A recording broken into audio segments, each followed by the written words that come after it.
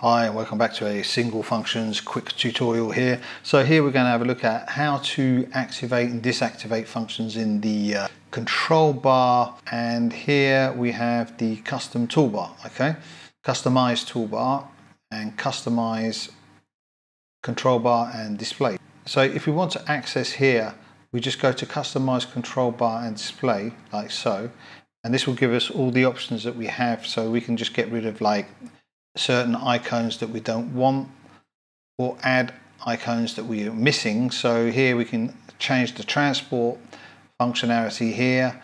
Like if you want to go to have a function that gives you go to the beginning, you can have that there, or go to position here, and this will give you a great choice of functionality in your transport here. You've got the LCD as well, so if you want like more information like the sample rate or various speed activated, and then we've got the modes and functions like auto punch here on the right hand side. So pre-fader, metering, pretty useful icons here. Then you can just go click OK, and that will activate that. And then you can go customize toolbar as well and do the same thing.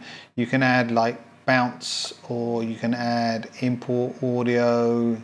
Any of these functions you can add here, and this will then add itself on the end here. So like join is not visible because my screen's too small. So if you want join to be here, you can get rid of one of these, take out bounce regions, and joins will replace it here in the toolbar. So that is practical. So there you have it. I hope that was useful. If it was, like, subscribe, hit the notification bell, and I will see you soon. Ciao.